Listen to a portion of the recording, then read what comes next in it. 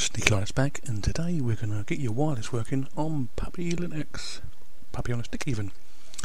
So we're going to click on connect and go up to internet by network or wireless. We click on the box, super duper, and there you find my Ethernet card and my wireless.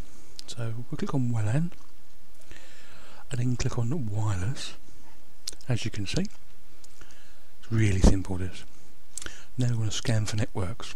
So we click on the big scan box and she scans away there. Look at that. And I've found two here. We use next door neighbours. They don't mind. Click on there and there we are. Now they use WPA. Then we put in their key here. Once we've got rid of that one, of course. But that'll be hunky-dory once we've all done. So their code is Mummy's got forever. It's not theirs really, I was just joking. But after we've done that, we save that. All done. And now we want to use this profile. Yeah, click on there. It'll connect to your router.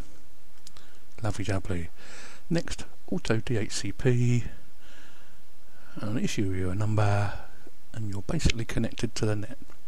You save your config. Yes. Hunky-dory. All done.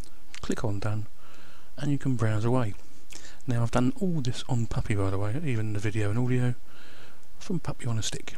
Oh, one little gig stick. So anything can be done from a little stick. So we'll go to a different place just to make sure it's working correctly. Yeah, Google works, no problemo. We'll put in Puppy Linux, go to the page and whoosh, there you go, you're connected. Sneaky Linux out, easy bleeding peasy.